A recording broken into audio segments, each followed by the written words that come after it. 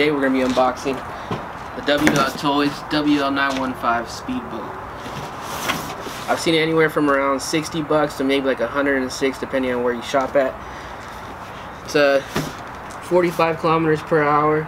It's not the fastest brushless boat, but it does move. 2.4 gigahertz 2-channel radio comes with that in the box. Powerful brushless motor, says powerful propeller, collective pitch 3D boat. Not sure what that means, but figure it out. I have the red boat, and it also comes in green. And open it up.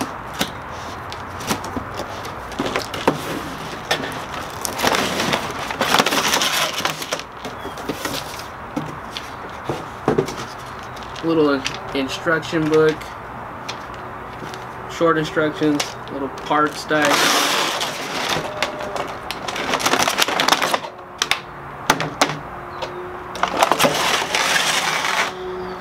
Here's the actual boat. One thing I loved about this boat was the fake outboard it has here. That it's all hollow, just hollow plastic, but it's on the rudder and it looks really cool. I had an old video game, PlayStation 1 game. You race around these little tunnel boats, which was what drew me to this. Pretty awesome little boat. You look on the side here, it has these little holes, a bigger hole in the back here, and that helps it with it comes with self-righting. So when you're stuck underneath, upside down in the water, just hit it and it'll flip right over. It has two little clips on the back here. Pop those off. One in the front. Pull that off. You can look inside here. Water-cooled ESC, water-cooled brushless motor. Comes wired with Dean's connectors. Servo back here. Battery goes right in here. Water cooling gets sucked up through here on the rudder. Comes through on this side here, around through the ESC, through the motor, and it comes right out the back here.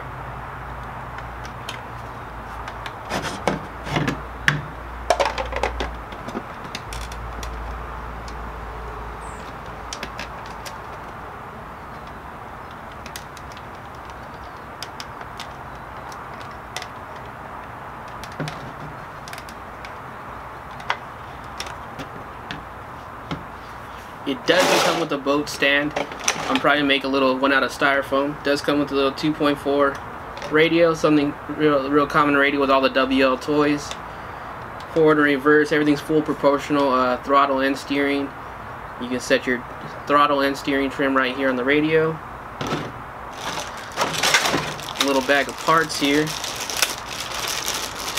Looks like we got charging adapter, and I bought it from Hobby King. They gave me the option to pick the American or the Chinese.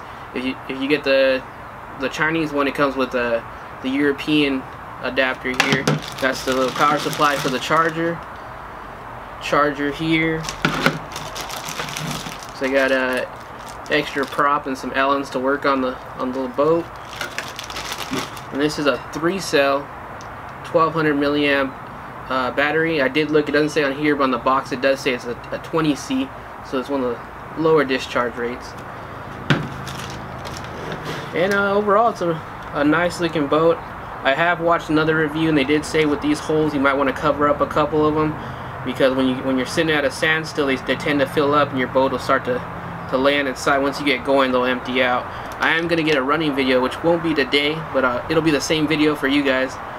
And we'll go head down to the reservoir and test this boat out. So don't forget to click subscribe. I have one of the original Team Associated 1/18 MTs. I'm going to be converting it into kind of like a short desert race buggy. Going to get some new tires. I have new parts for it. I'm going to tearing this all down, rebuilding it up. I also have another WL Toys. This is a 1/24 short course truck.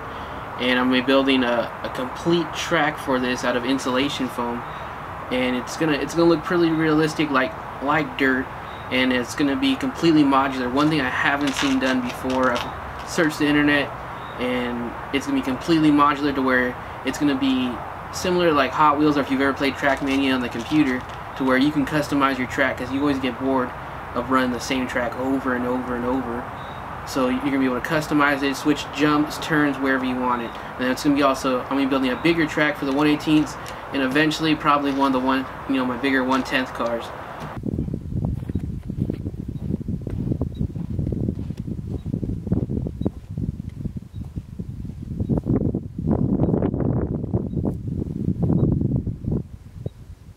So we finally made it out to the reservoir. We got the boat out, it's all charged up. We're gonna toss it in the water and see how it does.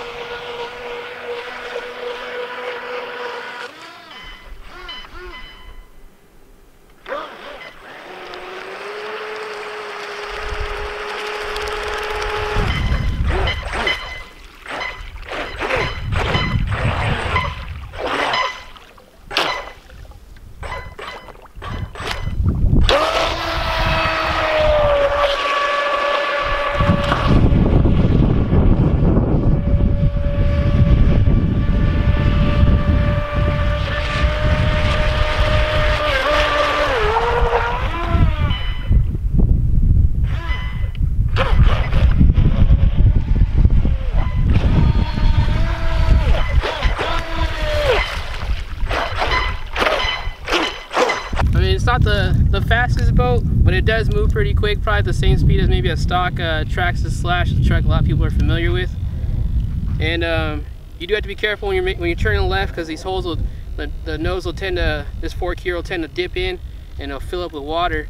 And we did have a lot of weeds out there. I was getting caught, and they're hard to see under the glare of the water. But overall, it's a pretty good boat for a cheap price, good entry-level boat.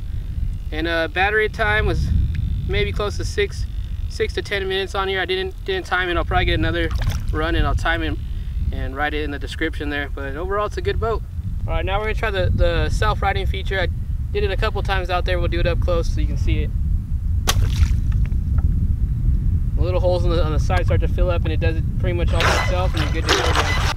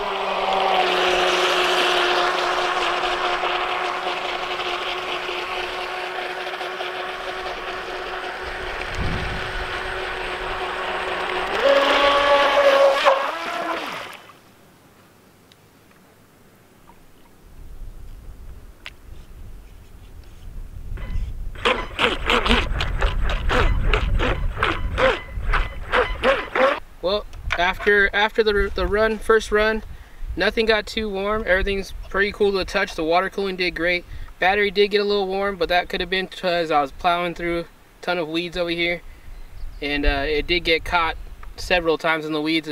But I mean, nothing too bad, and just a little bit of water in there, nothing at all. And it duck dived several times, rolled it several times. Self-riding worked every time.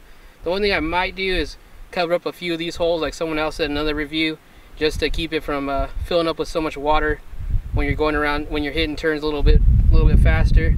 But I mean, the boat did pretty good. You can find it from like 60 to 106 bucks, and I mean, for that price, I mean, it's a pretty fast boat. Comes with a battery, radio, everything you need ready to run, and it's brushless. Can't really ask for much more for that price.